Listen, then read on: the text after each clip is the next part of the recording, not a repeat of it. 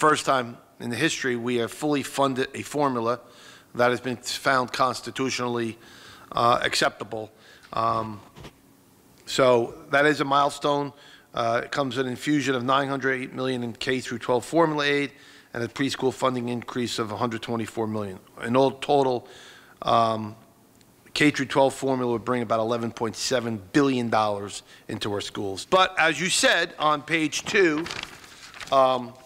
clearly there is 140 districts that are receiving some type of decrease. I want to thank you for the time you spent with Senator Ruiz and I on the phone last week. You spent a lot of time with us kind of walking through where you thought some of these 140 districts were falling short. So clearly there's going to be some tweaks. The legislature recognizes that, and we are, as part of our budget process, is going to be considering it. The Senate, and I know the Assembly is as well, is committed to try to find some solutions for these 140 districts.